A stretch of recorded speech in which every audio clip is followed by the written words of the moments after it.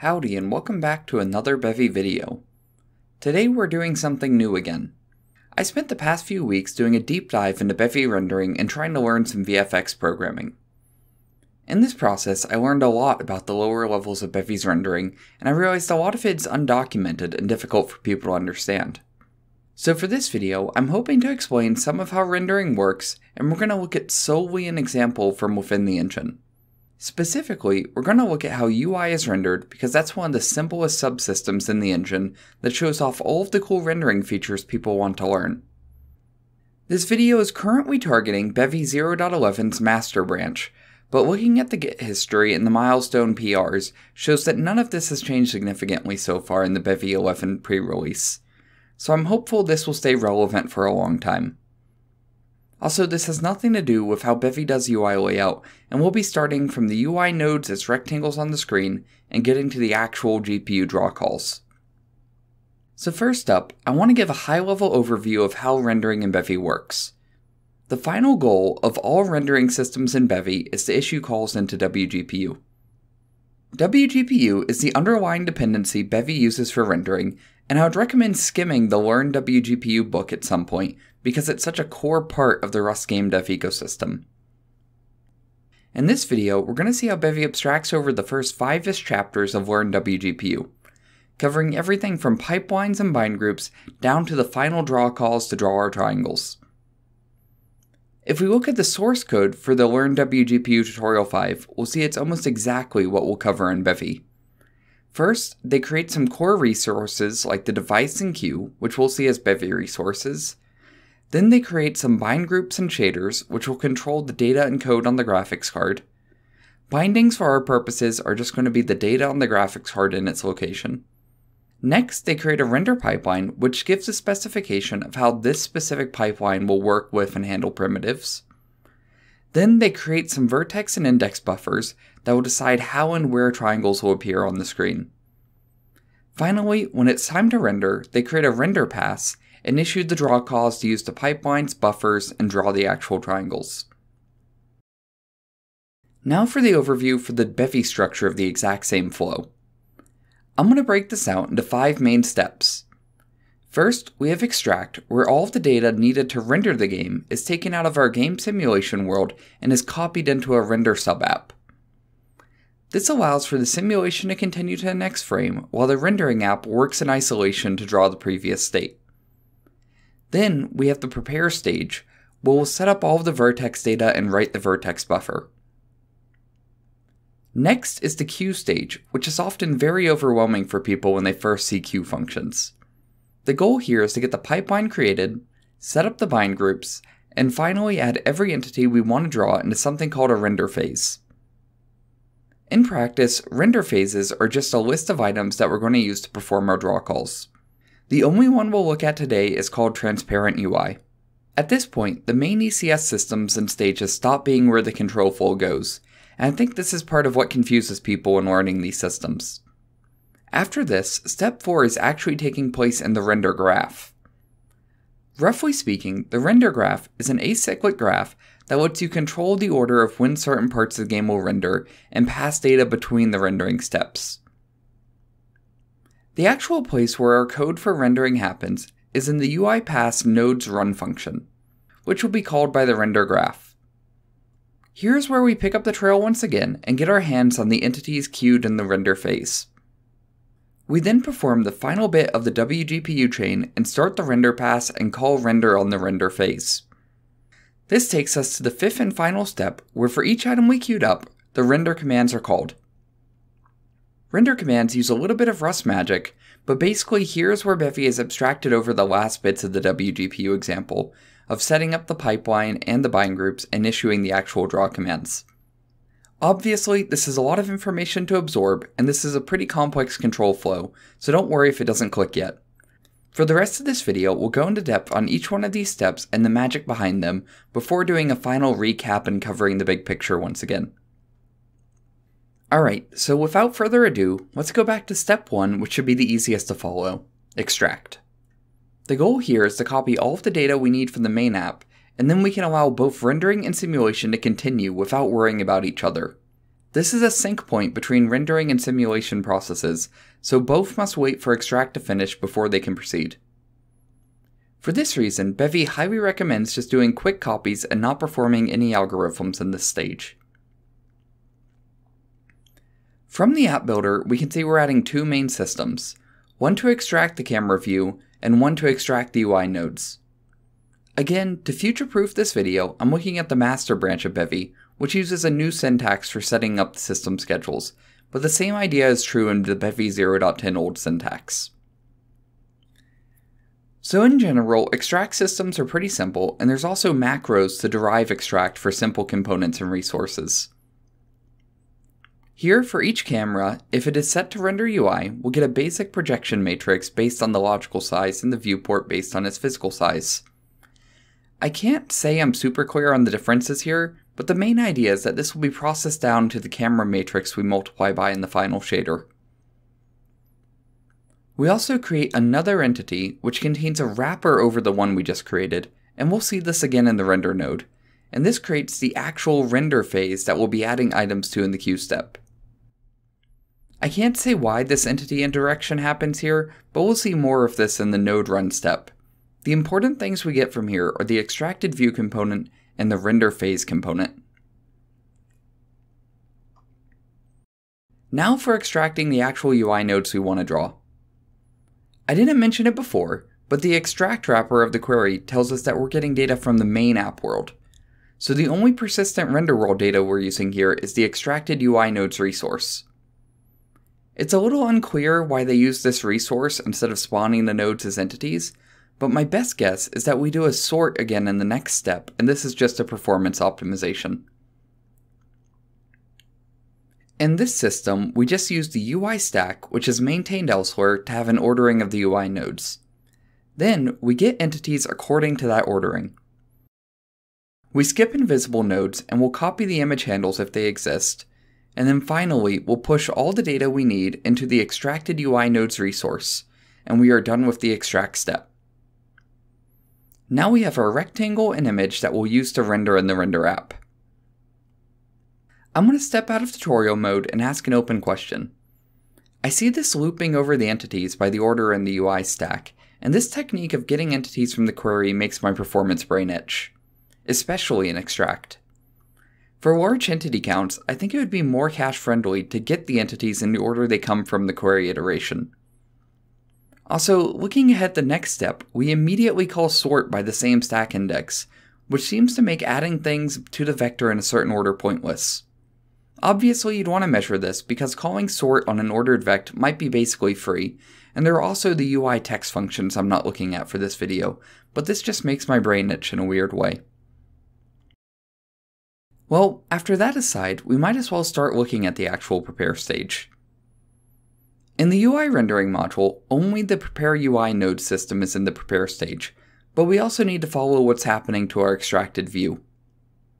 For the UI nodes we just extracted, our main goal is to write the vertex data to a UI meta resource, which holds the vertex buffer in the bind group for the view.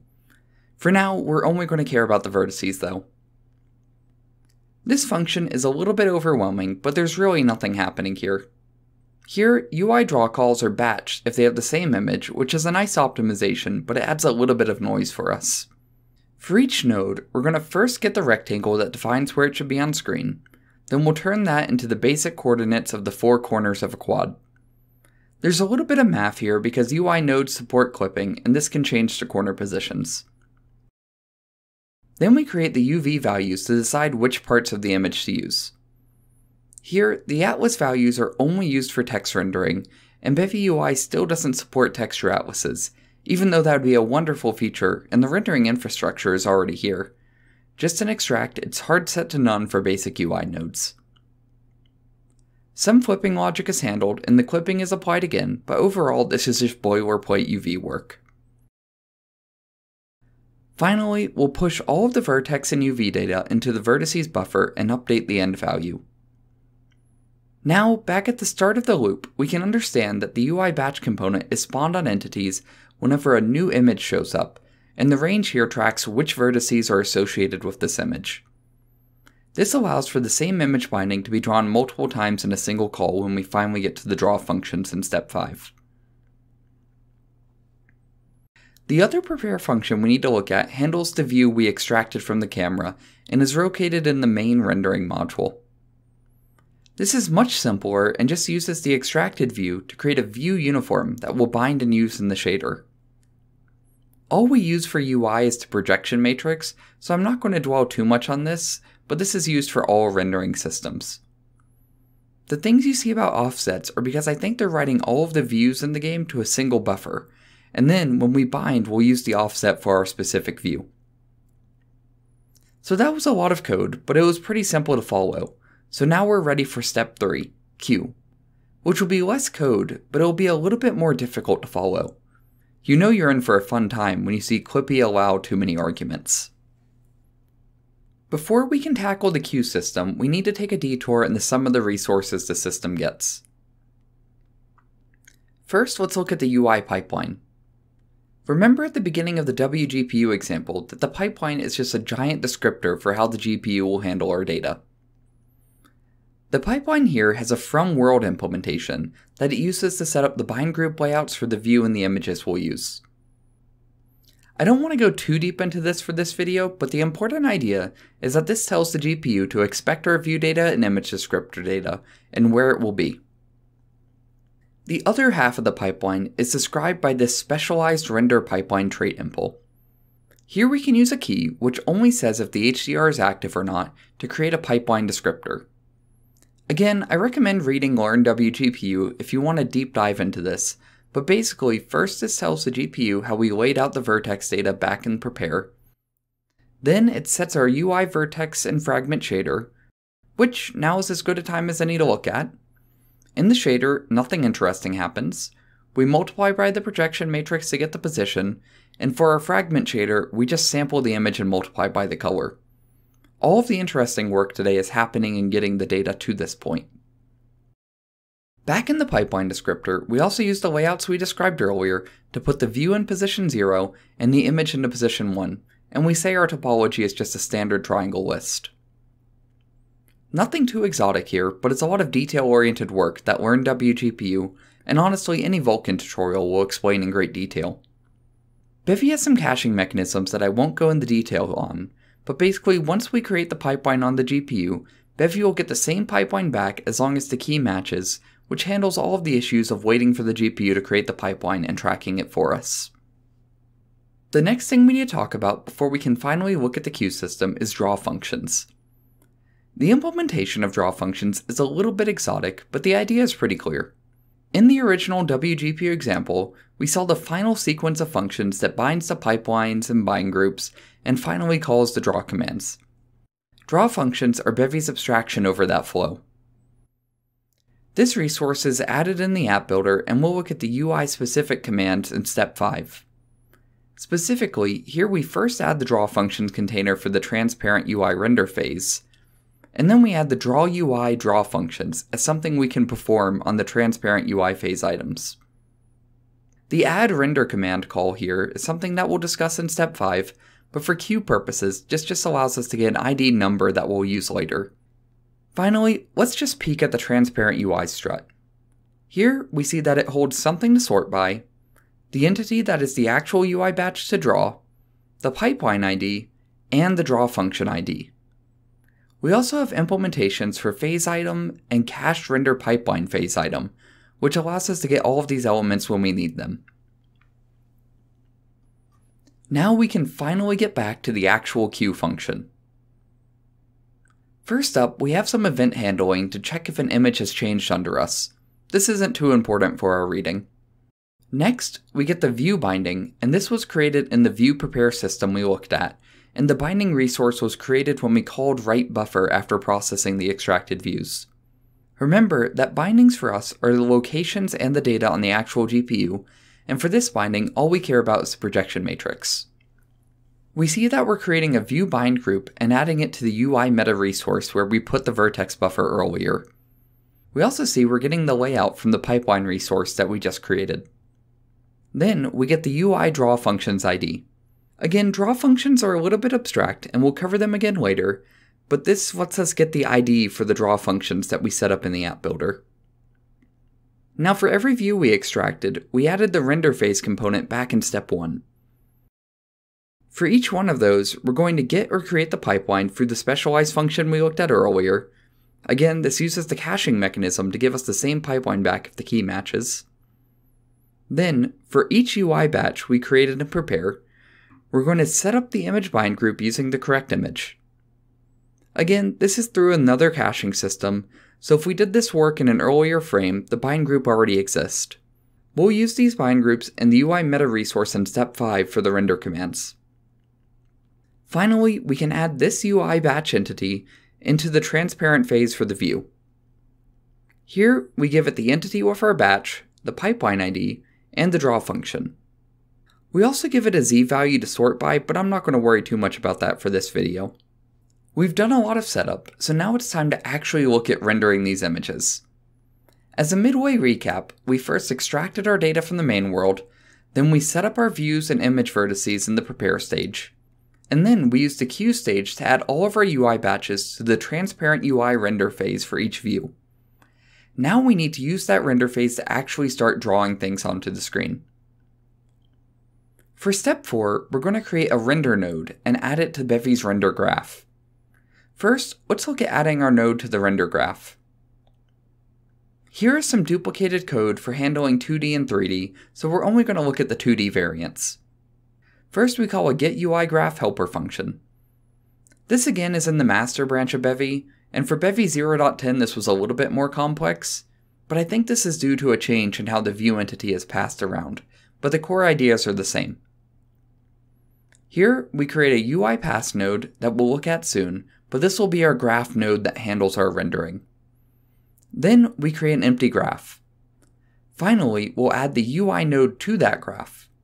Unfortunately, there's a lot of magic strings used in the render graph, and I'm not exactly sure why. Now back in our app building function, we get the main render graph and get the subgraph for the core pipeline. Here, we add our newly created graph that has our render node.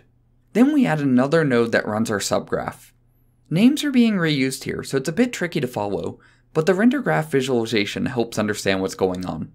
Here you can see our subgraph and the node in the main graph that contains it. We also add edges so that the main pass and the post-processing must finish before our node, and our node must finish before upscaling. The main thing to take away from this is the ordering, and the nuances aren't that important for us right now. Now that our node is in the render graph, the graph runner will run it every frame once its dependency is complete. The node itself is implemented in the render pass file. Here you see we have a couple of query states, which are an internal part of Bevy's queries that allows us to manually update them and get data from the render world. In the actual implementation of the node, we first update the archetypes of the query states. This must be done with mutable access to the world, and just make sure that the queries can be used correctly in the run step. Again, I'll cover archetypes and the internals of Bevy's ECS in a future video one day. Now, the meat of our rendering happens in the run function. Here, we get the view entity from the render graph. This tells us which view the graph is currently working on, and is basically an input to every node in the render graph now. We then see if this view has our transparent phase and a view target. If it doesn't, we'll just return because we aren't rendering UI for this view. We'll also return if there's not UI nodes to render, or if the UI config says not to render UI for this view. Next, we get the view entity. We created this all the way back in the extract camera stage. I'm a little unclear as to why we'd hit the fallback case here, but I'm sure this was designed for a more complex situation in user code. Either way, this should be the entity associated with the extracted view. Finally, we're making a Wgpu call and calling begin tracked render pass. This is the beginning of the actual draw logic that we saw all the way back in the Wgpu example. Bevy's tracked render pass is just a thin wrapper over Wgpu's render pass that adds some tracing and debugging info for us.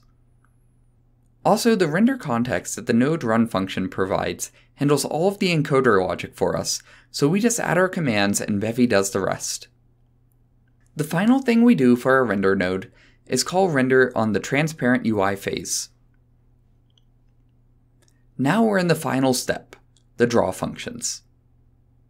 Our render pass has begun, and we're rendering our phase items.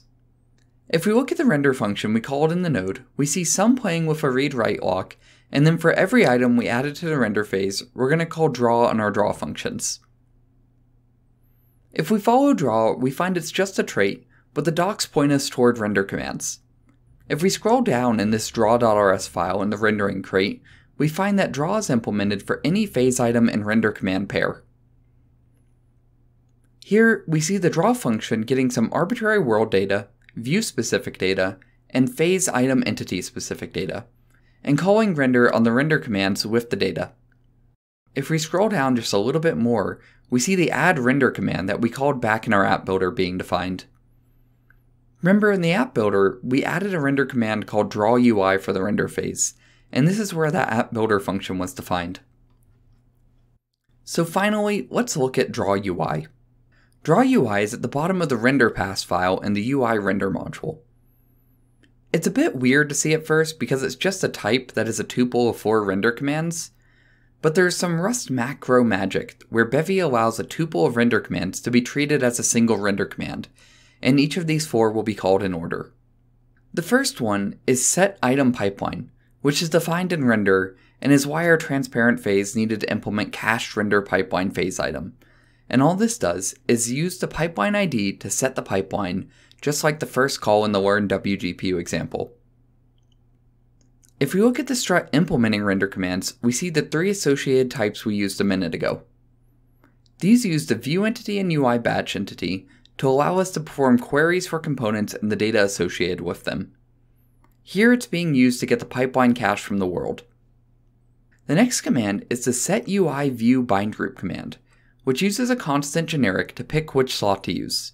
This must match everywhere else we've put the view bind group, and this is my biggest complaint with this API currently. If I wanted to swap the bind group locations, I'd need to change it in 3 distinct locations, and the errors would not be kind to me along the way. This command gets the view bind group from the UI meta resource we set up, and queries for the uniform offset we saw back in prepare.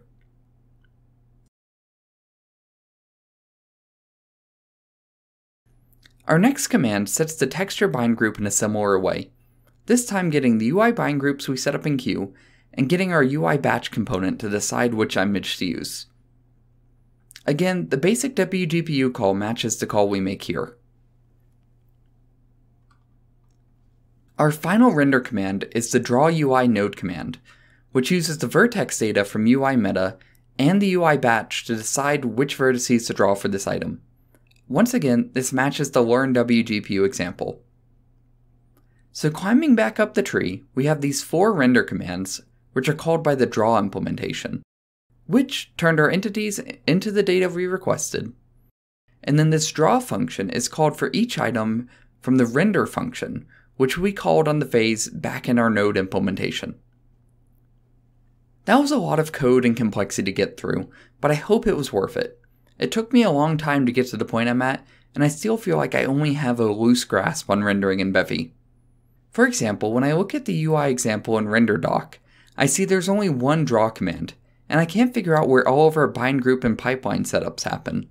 So I don't know if there's more optimizations happening in Wgpu and Bevy, or if I just don't know how things are supposed to appear in render doc. Either way, graphics programming is a massive rabbit hole, and it's been a lot of fun to learn. Before we go, let's do one more high-level overview of the rendering systems we covered today. First up, we have the UI nodes handled by the main simulation world. Then, we extract the camera in the UI nodes into the render world by copying the data. Next, we prepare the UI nodes by turning them into batches and setting all of the vertex and UV data. We also prepare the camera into its uniform data. Then, we queue up the UI batch for every view. We turn the UI batch into a phase item, and we add it to the transparent UI render phase. After that, the render graph takes over, and we use our UI node run function to start a render pass and call render on the transparent UI phase. Finally, that render call runs our draw functions, and the work is submitted to the GPU, where Bevy handles the rest and our image appears on screen. It all sounds so simple now, but we all understand how brutal it was to get to this point. That's pretty much all I think I can fit into this video. I skimmed over a couple of the gory details, but I'm hoping this covers all of the concepts you need to get started really digging into rendering in Bevy. And I hope this can help some people get a grasp on what's going on when you first see a queue system or render commands. As always, thank you so much to my wonderful Patreons and YouTube members. I really enjoy making these deep dive videos, and I hope they can help people. I've also started working on my next intro series, and I'll drop that when the next version of Bevy is out, so please remember to subscribe if you don't want to miss it. As always, thank you so much for watching.